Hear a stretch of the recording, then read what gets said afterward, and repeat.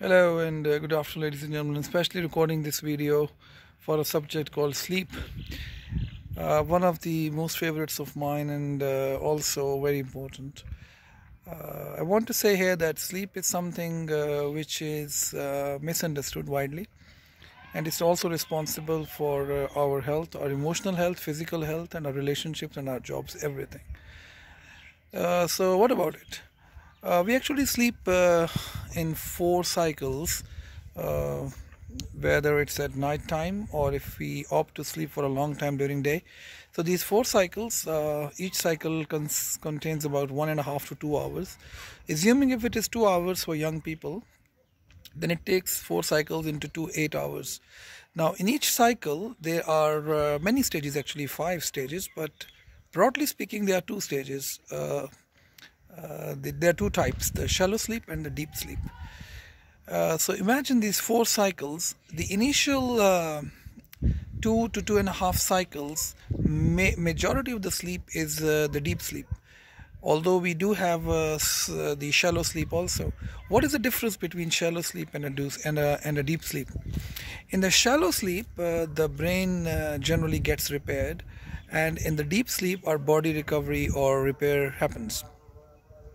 Now, the thing is that initially when we start, it's the shallow sleep for next about 30 minutes or 40 minutes initially, just the very start.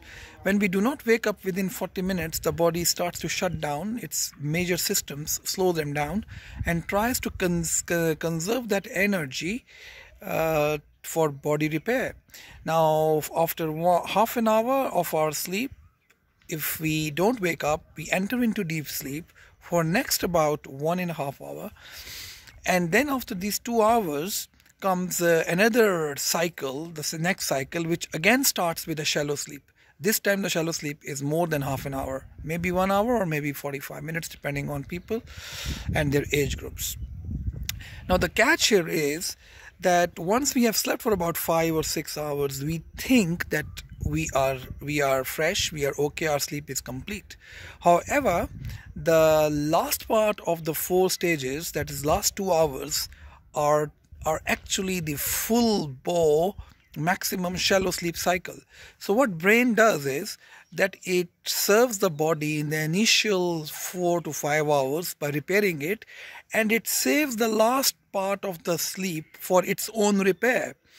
Unfortunately, most of us do not actually reach that last part, and we think that we're feeling okay.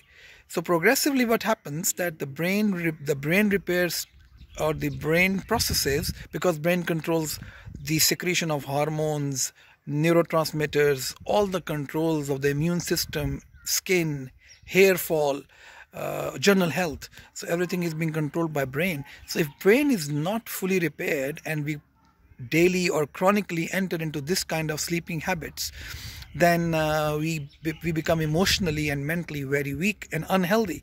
And no matter how much gym you go and join, you will see that it will not affect your personality overall. So we must understand this, that in continuation 8 hours of sleep is a must. And the shallow sleep, generally the dreams, they come in the last part, or the shallow sleep. That's why people say, I was dreaming in the morning. You dream in the morning because it happens in the shallow sleep, or we also call it REM sleep, or rapid eye movement sleep. So it's imperative that we do fulfill our shallow sleep, which is the last part of the sleep cycle. One more thing which I want to highlight here for those people who have shift works, that if you have to put an alarm, it's better to put an alarm to wake up for a nap, either less than 40 minutes, or you put the alarm of 1 hour and 30 minutes or later, so that you are naturally getting up into a shallow sleep regimen. If you put an alarm for 1 hour only, then you will be in the middle of the deep sleep, and your muscles will be kind of being repaired at that time. You want to get up, you will feel headache and body ache, and you will feel even more fatigued. The last part is about circadian rhythm, and circadian rhythm is that how our body aligns itself with the natural movement of the sun.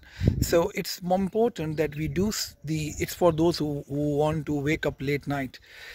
Remember, our mood stabilizing hormones in our are also there in our skin, and they are activated by sunlight. And if we opt to keep on sleeping during the half part of the day, which is before noon, we are sleeping, and then we wake up like 3 o'clock or something like that, so our body is not exposed to enough sunshine, and this actually puts people into SAD, which is called seasonal affective disorder. That means we can get into depression more if we are not sleeping at the correct timings. So please try to become more disciplined and try to sleep early and wake up early, so we are exposed to the correct sunshine timings, and it really affects our health. I always say to my clients in my clinic of psychology that unless your physical attributes or disciplines are not right, it will be very tricky and difficult to address your mental, emotional, or relationship issues. Thank you for attention.